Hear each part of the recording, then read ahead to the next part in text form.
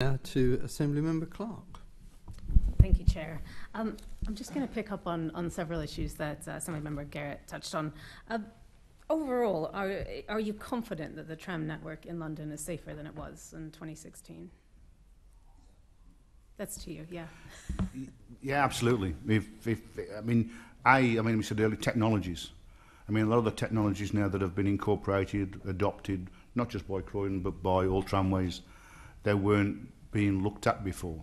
You know, advancements, as I said, in the automotive industry and things like that. And we've gone talking to those industries and producing guidance, and people have readily adopted that. So, without question, yes. Okay.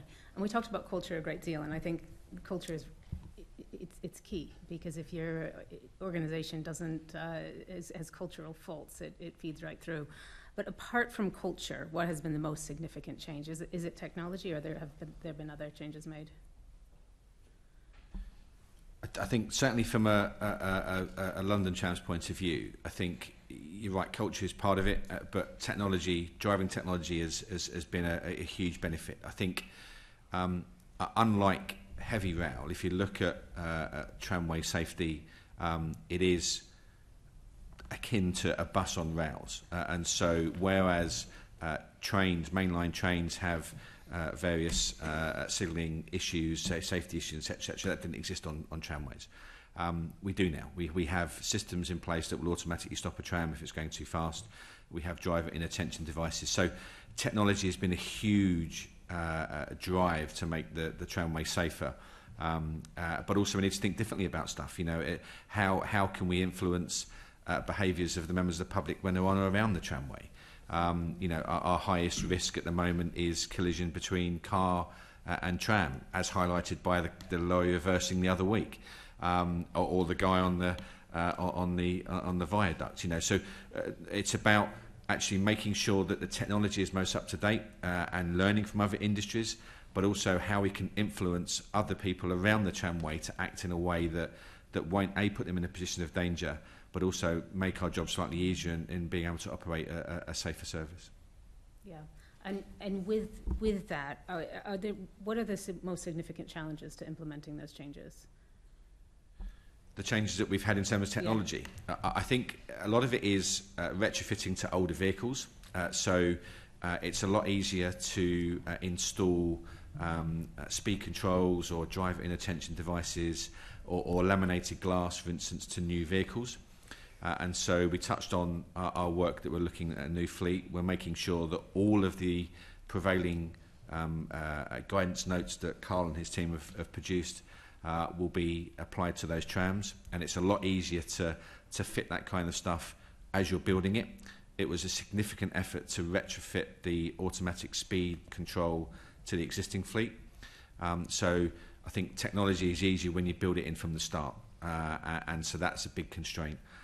In terms of other bits and pieces, actually, I think we talked about the culture of how we operate. I think changing the safety messaging to passengers and non-users of the network arguably is also cultural, but in another way. And you know, so for instance, one of our biggest hazards at the moment is members of the public that have got big headphones on and watching Love Island on their phone or whatever the current programme is, wandering out into the path of a tram.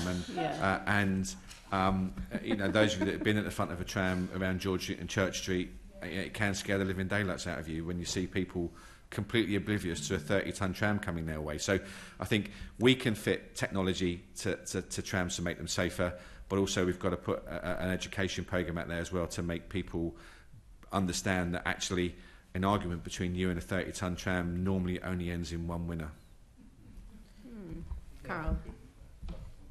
I've got great. Yeah, if I could just come on what Mark said, I think for the first time in my memory, and like I say, I go back a few years now in this sector, we've spent quite a large amount of money this year as LSSB studying pedestrian movements and passenger movements on all 7 systems in the country. We have an enormous amount of video footage and data. We've done escorted trips with different organisations and sectors of the community and society. With the goal of producing essentially what we call a national safety campaign, which I don't think has ever been done before, not in my time, I can't recall it. We focused very much on this in the very early days when we built Manchester and Sheffield, because we're essentially scared to death. We're going to put these railway vehicles on the streets of Manchester and Sheffield. I hadn't got a clue how it was going to work out, actually. I was there, you know, I remember it. And so it was one of the challenges, again, put to us by the ORR is, okay, you're looking at technology, Carl, you've done some great work there, as have the cities. How do we look to help the human being now? How do we help the human better understand what their actions may result in? So we have this phenomenal, like I say, tome of work we have now to put into some form of campaign that we will roll out to all our members and colleagues within the sector. We have a number of videos out there. We've gone deliberately on the sort of cartoony video in our style rather than pick a Croydon tram or pick a Manchester tram up, because I think that's too specific. We've got this sort of LRSSB type look thing, and it doesn't point anybody out, shall we say. This is just about general safety, and we're looking to develop that further. It's been a massive benefit in schools, that, but certain owners would like us to be a bit more hard-hitting with some of the messaging, but we have to take all this into consideration with what we deliver. But that is a goal of ours for this year's business planning. Just so you know. Okay, James, did you want to come in there, or were you just agreeing with everything that was being said? Okay, no, it's good. It's good team sport. And looking at all of you, you all seem to be agreeing with pretty much everyone, what all of your colleagues are saying. I'm just so in 2020, this committee called for a tram safety standard. How have stakeholders been contributing to the overall tram strategy?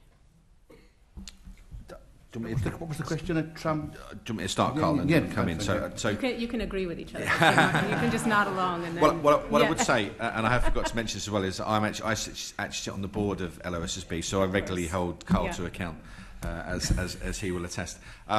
So I think prior to LOSSB's invention, if you like, there was a document which was called the Tramways Principles and Guidance Document.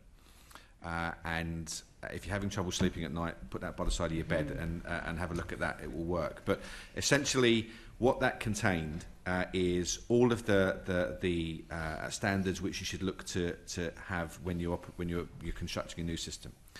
Be that interfaces with road traffic or cyclists or pedestrians and things like that. What Carl is moving away from that is a number of standards that each deal with specific issues. And learnings are taken from REIB reports where there's been an incident or other incidents on or around other tramways, to make sure we can inform those guidance notes to learn the lessons, whether there's anything we can do in terms of constructability and things like that. And we all, whenever we carry out renewal works or build something new, we always take account of those guidance notes that exist, to make sure we are constructing things in the safest possible way, not only for our users, but also for the people that are around the networks as well. I don't know if that takes your thunder away. I couldn't have said it better myself. But the TPG, which previous to that was RSP2, was an ORR owned, let's call it, document. We now look after that. We if you like, secretariat that stewardship for the ORR. And that has had a complete rewrite this year. The ORR have just reviewed it actually and sent it back to us as recently as a couple of weeks ago. But yeah, that is now, thankfully, because of the introduction of LRSSB, is becoming more of a signpost document now, because, as Mark rightly points out, we have got now whole rafts of guidance that sit off the back of that. Ironically, one of the ones that we haven't got yet, and we were looking to do, and we work with Mark and his team, is essentially a UK tram specification. We tend to be a bit too beholden to what Europe give us when it comes to procurement of trams, because, to put it bluntly, we're very small scale in the worldwide global procurement market. So we're trying to help the sector with clients like TfL have a bit more weight behind them, say no, we have to have these things on our tram because this is what our safety bodies say we should have. Because at the moment we're a little bit at the behest of what Europe says, because Europe, that's where they're manufactured in the vast majority of cases. So we are looking to work with TfL and, as it happens, is it TII in Ireland, Dublin, who are looking to procure a large new fleet to develop a UK tram specification. So it gives us a bit more strength with manufacturers. I think we're pushing a little bit at open doors, but I like to think we are, as we spoke about earlier with one of your colleagues, when it comes to our own internal authorities and owners. But with Europe, we have to be a bit stronger because, unfortunately, they buy hundreds and hundreds and hundreds of trams a year. You have to put into context that two or three German cities have just clubbed together to sign an order for 500 vehicles for German cities, and that buys an awful lot of influence when you're spending that sort of money. But we'll keep going at it. Yeah. Okay, and in 2020, this predates me, by the way, the committee also suggested there should be a review of signage in relation to trams. Has that been carried out? There's certainly a guidance note, and I assume all the tramways have adopted that guidance note that we do on tramway signage, similar to egress and fire and rescue from trams. Yeah, and there's been guidance notes put out for virtually all of the recommendations that came off the back of 2016, yeah. Okay. Can I just add something as well, just a point which Member Garrett mentioned earlier on about signage in the sentencing remarks. So the guidance notes that Carl and his team produce are the minimum standard, and so we are encouraged to look more broadly beyond that standard as to what else we can put in place, in terms of location and type of sign as well. So, for instance, we're looking at things around pedestrian crossings about can we make that signage, slightly more prominent or a different design to make it more obvious that people need to take advantage of that. So whilst the guidance notes that Carl and the team are producing are incredibly important, they're a minimum standard. We're encouraged to look beyond that to see what else we need to do. Okay. Yeah, James?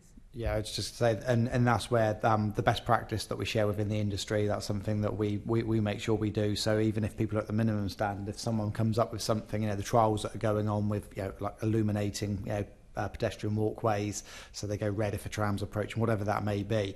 There's trials going on in Europe, and we're sharing that back with our colleagues in the UK because we want to make sure that we're at the forefront of not just it's good enough, that it's we're at gold star. Yeah, absolutely. Finally, on from me, Assembly Member Garrett also touched on fatigue, but I'm just wondering, is there standard guidance for fatigue that's now issued? Yes, there is. There is. Yeah, there is. Yeah. That's great. All right, thank you very much. Thank you, Chair. Thank you. Now look to Assembly Member Desai. Thank you, Chair. Good morning, panel.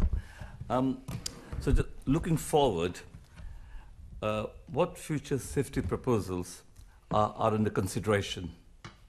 And on top of everything you said to us this morning, is there anything else you wish to add about any other safety technology that has been implemented on London's tram network? The question is aimed at all of you. Yeah, fine. So I think when we're talking about what future safety enhancements there might be, if I can just take it back a stage insofar as how we identify what that might be. So using the risk model, we can determine what our the biggest risks are. So we'd have to think about what could we do that we don't already have to make our network safer. And we can look at all different bits of technology for that. So, for instance, for your other point, I was lucky enough to be in Frankfurt earlier this year to look at obstacle detection systems that they have on their trams in that city, which constantly scans the road ahead to determine whether there's an obstruction in the way that would then bring the tram to a stop. And I think Blackpool have been trialling a system in the UK similar to that. So, we're open to looking at that kind of stuff if technology can improve there.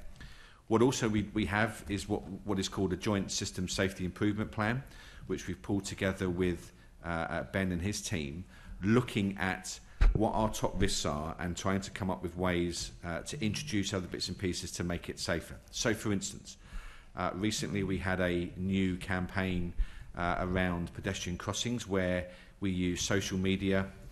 We used adverts on websites that were geo-targeted to people within, I think it was 2 kilometres of the tramway. So if you're looking at a website or if you're watching Love Island on your phone, an ad would pop up which would give you a specific safety campaign message around about crossings and how you should look out for trams. So we're constantly looking about what's there. I can't predict what we'll have next week because we might come up with something completely new. But I think I can give you the assurance that we are constantly looking for new and novel ways to either change the messaging we give to passengers or to look at other industries to see what we can do to introduce on our network to make it safer.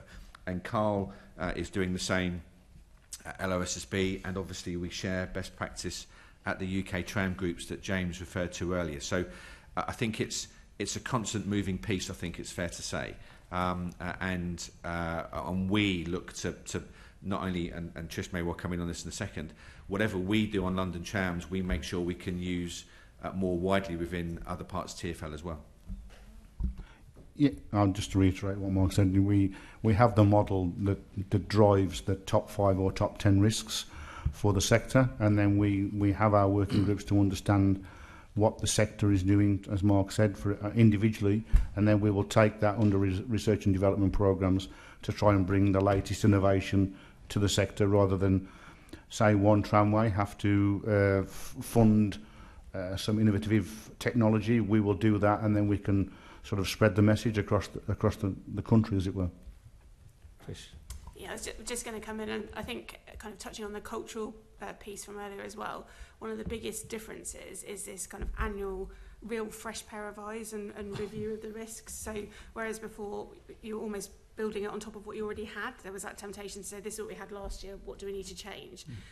That's had a wholesale change, so now those 3 days are sat basically working from bottom up, let's review all the risks again, which does lead us to be more innovative just by virtue of doing that, because you're looking at new things that have come in during the year.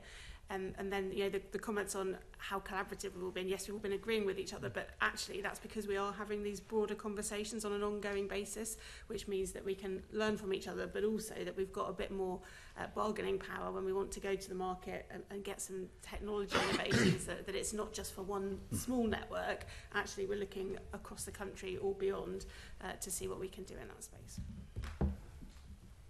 Ben? Yeah, I was just going to say, we've talked about lots of different things around what have come out of the accident in Sandilands, but it for me as well, one of the as the operator, one of the biggest things that we've done with technology, which Mark's briefly skirted about, but we haven't really given it the recognition I think it deserves, which was the correct side door enabling. That's a system that's been devised collaboratively between members of my team and Mark's team, where we've now got a system on the new tram where if you inadvertently can't open the doors on the incorrect side, so if people are on a packed tram and the doors open on the wrong side, there's that risk of potentially falling out, and all of those issues is gone, and that's been successfully rolled out on that tram now for about 18 months. We're in the mid stages of implementing that onto the older tram. So again, it's using technology as a way to take away, again, the reliance on drivers always having to be the one mitigation for safety barriers. So I think that's a good news story from us that has come from just working together on that. Anything there, James? Or no? So, yeah.